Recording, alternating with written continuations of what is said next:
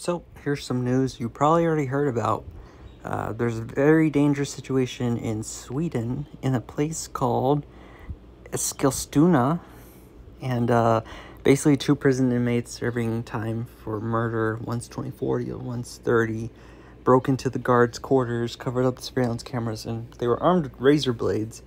And essentially, they're holding them hostage, and they're demanding a helicopter to help them escape.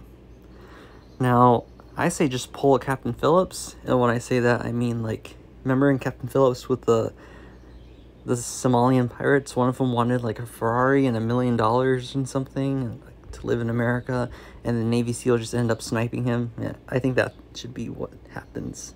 Like, let them get in the helicopter, and then take them out.